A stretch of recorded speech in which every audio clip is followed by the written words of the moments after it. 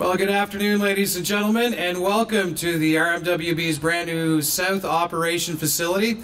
I'm Jerry Neville from the Public Affairs Department, and another great project that we're very, very proud of. And there's all kinds of great things about this building over and above the fact that it's a brick and mortar kind of building. There's some very special features, and our speakers today are definitely going to highlight those as well. So I'd like to welcome all of you here today, especially our members of the media and public that are joining us. And our first speaker here today would like to welcome the Mayor of the Regional Municipality of Wood Buffalo. This is Mayor Melissa Blake. Well, good afternoon, ladies and gentlemen, special guests, my council colleagues, Lance and Keith, whispering on the side, not paying attention to the mayor again, guys. No, if you'd give the crowd a wave, let them know that you're here, that we are delighted to join all of you today in the grand opening of this fabulous South Operations Facility. I'll tell you, I'm doubly delighted because I'm not over there having to run a backhoe and fill a little tiny water bottle. If any of you witnessed that, I'll give my apologies forever. But it is always a delight to come to this building, not just because you have the nicest green wall probably in the urban area that I'm aware of, but even driving back from the airport. I'm a bit of a traveler. On my personal time, I like to go far and away, and I like to see what other places are doing and how do we stack up. Well, one of the things that you hear about all over the place, of course, is the environment and the impacts that we all have on the environment, and how we should all be moving to solar and geothermal and windmills. And we don't have windmills, but we do have solar. And what's so special about the placement, not only in the fact that it's going to support energy within the building, it is a very visual reminder that not only do we have the operations that we do, that we have the care and the concern about our environment as well. So I take this right back to when we were putting together the Municipal Development Plan in 2011, and we had the one be-all end-all goal that superseded all the other ones, I thought, about becoming a global model for sustainable living in the North. And you could sit there just like I did, scratching your head saying, how in the heck are we going to do that? Except to say that it's the incremental steps that we take that make those goals very achievable. And so this facility, I think, is one of the finest reflections of how we intend as a municipality to be able to demonstrate our commitment to that goal on behalf of the citizens, some 15,000 plus, who helped us come up with that one. This is a fantastic multi-purpose space that really has it all. Not just the office building, fleet storage space, and maintenance shops, but those workshops and the service bays and wash vehicle areas, which is something the community is still lacking on, I'll point out, because I can't seem to get a clean car no matter how hard I try. But beyond that, it is in fact the yard facilities for both traffic and parking of heavy-duty vehicles, which again, our community doesn't seem to have quite enough of, but thank heaven in our operations we now do. There's actually a lot more than meets the eye going on here, and I know you'll hear about it from some of our speakers here this morning, but it truly is a state-of-the-art facility. When planning it, the municipality, of course, is being committed to the idea of being as sustainable as possible, and we wanted something that would, again, give you that good quality air for employees who are working within the building. And again, when I do my comparisons in travel, I also do my comparisons about the building that you're in and the council chambers that we're in, and if we have good air quality that's needed, it's in council chambers. So if we can grow more plants and put more green walls in, I recommend chambers as the first stop. But there's no doubt we're putting all of those plans on hold as well, because we wanted it very much to be cost effective, functional, and have a design that would allow the facility to expand as our community grew as well. So despite the fact that we are in economic times that make us question how quickly we might be able to grow and expand, there's no doubt in my mind that this is a place that will be here for a very, very long time to come, and that the services that each of you provide will be essential not only today but well into the future as well. So building this building the way that we have, we've got an ability to adapt to whatever future may come our way. And you will see, of course, that the councillors who have joined me today and the ones that are not here, we are absolutely committed to ensuring that our workforce is able to meet the demands that we place upon them with the service levels and expectations and standards that we would like to see. But when we were able to open this up to some folks about a week ago or a week and a half ago, where that bulldozer operation thing was happening, the show and shine really allowed grade 1 and 2 classes to come in to get an experience not only of honking the horns, which they did at great leisure, they also had the chance to see the facility, and I'm hoping that many more people will be able to join the environmental tours that we hope to be able to conduct when we host the Western Canadian Summer Games, and we've got those 14,000 plus visitors coming to the region. I hope that they too will compare our community to theirs and see just how wonderful, how much more wonderful we've become because of not only the efforts that you put in, but the opportunities that our region has afforded to us all. So we don't do these things on our own. We certainly have those around us who we need to thank as well.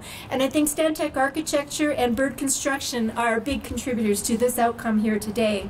And finally, a big thank you to every one of you who have come out today. We hope that you have not only a good look around to see and experience what the building has to offer, but that you enjoyed the fun and the festivities here today as well. Thank you so much for being here on this grand opening.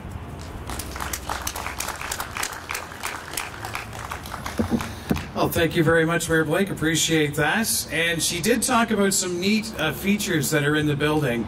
And when I bring up our Director of Sustainability, Kevin Scoble, he'll be able to tell you all the neat things that are in the building and all the great things about the South Operations Center. So, Kevin Scoble.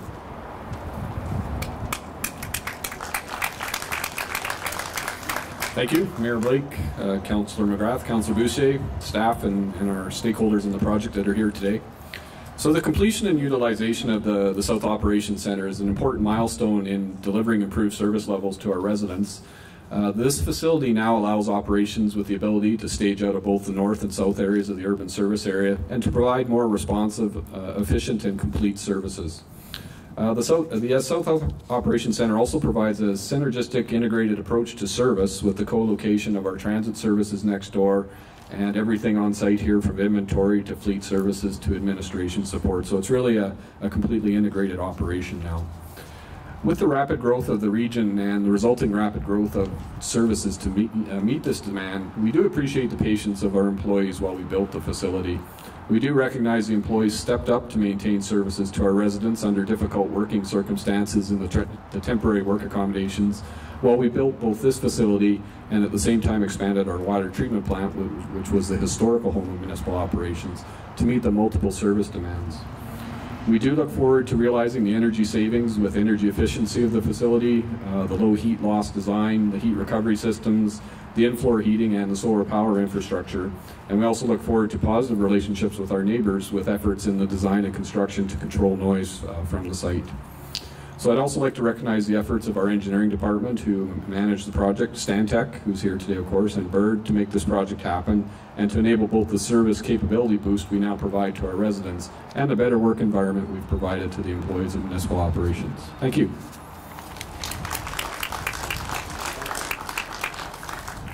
Thank you, Kevin. And as Kevin said, we couldn't have built this facility without having some great partners. So without further ado, not just a guy who helps build buildings in Fort McMurray, he happens to be my golf buddy from Stantec, Mr. Roy Williams. Thanks, buddy. Thank you. Good afternoon, everybody. I would like first to thank the RMWB for inviting us to be a part of this grand celebration. If you look around the building, it's exceptionally well done. A lot of input from a lot of people. I would like to acknowledge our worship, Mayor Melissa Blake, Councillors Keith McGrath, and Councillors Lance Boucher, Executive Director, Mr. Kevin Scoble, the employees of the RMWB, and the guests.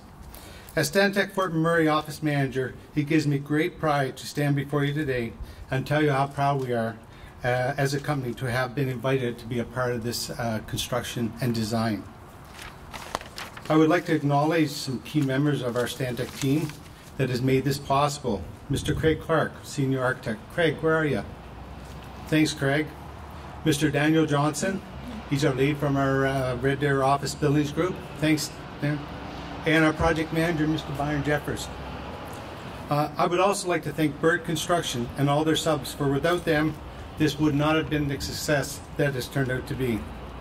At this time, I would like to invite Byron Jeffers to the podium to say a few words about the project. Thank you.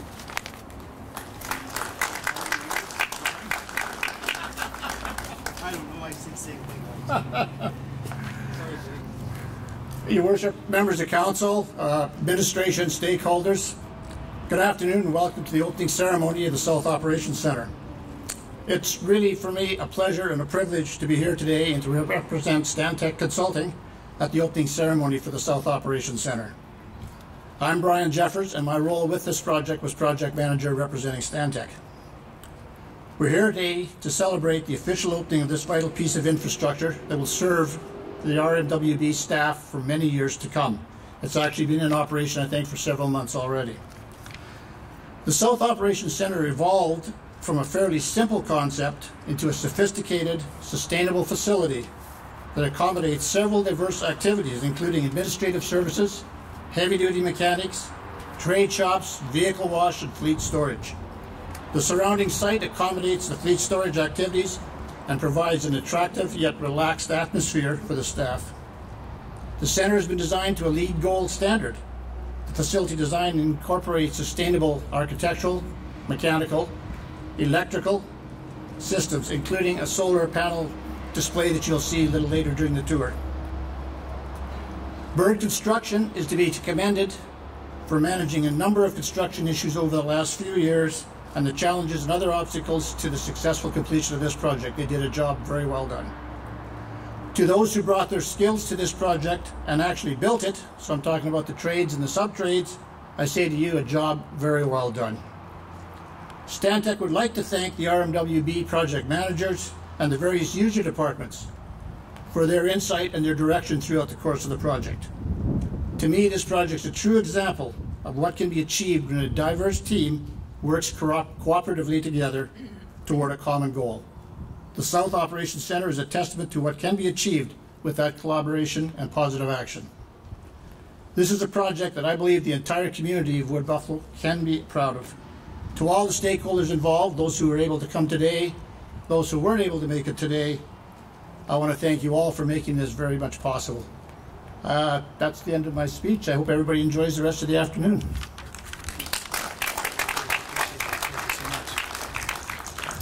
And thank you so much. So what's going to happen now is we're actually going to cut the ribbon. We're going to get our dignitaries over there. As well, Robert Kirby is here from Public Ops. We need you, Robert Billard, as well, to stand in behind, and our two councillors who are here today as well. So if we can get everybody to move over that way, we'll move over and cut the ribbon.